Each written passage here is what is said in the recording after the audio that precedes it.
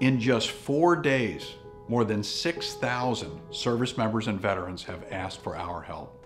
I have to choose between paying my rent and feeding my family.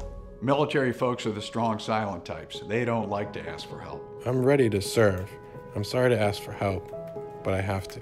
I'm retired U.S. Army General John Nicholson, and I'm proud to lead the PenFed Foundation. As the longest-serving commander in Afghanistan, I spent 6 years in combat, and now I'm asking you to help your fellow Americans. Every dollar counts. No one should have to choose between paying their rent or feeding their children, especially not a service member or a veteran.